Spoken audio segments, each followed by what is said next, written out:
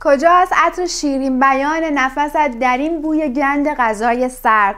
گل سرخت کجاست؟ عشقت کجاست؟ در دنیای تو ساعت چند است؟ صفی یزدانیان، منتقد، مترجم و نویسنده سرشناس ایران، در اولین ساخته خود به نام در دنیای تو ساعت چند است دست به خلق یک عاشقانه ناب و دلنشین از نوع فرانسوی در شهر زیبای رشت زده. فرهاد، عاشقی که سالهای زیادی رو به انتظار اومدن معشوقش گلی از فرانسه به شهر رشت سپری کرده و در تمام این سالها تمام چیزهایی که گلی دوست داره رو آموخته تا به دنیای او نزدیکتر بشه.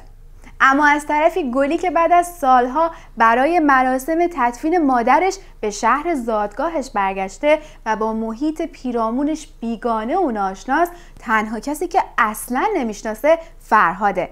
اما فرهاد جزئی ترین مسائل زندگی گلی رو میدونه. بازی زری خوشکام، مادر لیلا حاتمی و همسر علی حاتمی، بعد از چندین دهه حضور کمرنگ و بازی آهنگساز چیره دستی چون کریستوف رضایی در دو نقش از نکات جالب توجه این فیلمه. لازمه که بدونید این فیلم موفقیت‌های بسیاری رو در جشنواره‌های بین‌المللی داشته و جوایز بسیاری رو از آن خود کرده.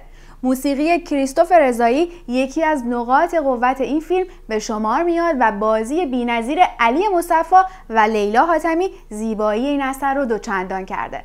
بازیگران دیگه‌ای چون ابراهیم ضمیر، لیلی ساعت سمیعی، پیام یزدانی، زینب شعبانی، اردشیر کاظمی، آیدین بهنامی و عفت جمالی پور در این فیلم هنرنمایی کردند. بریم و با هم قسمت‌هایی از این فیلم رو ببینیم.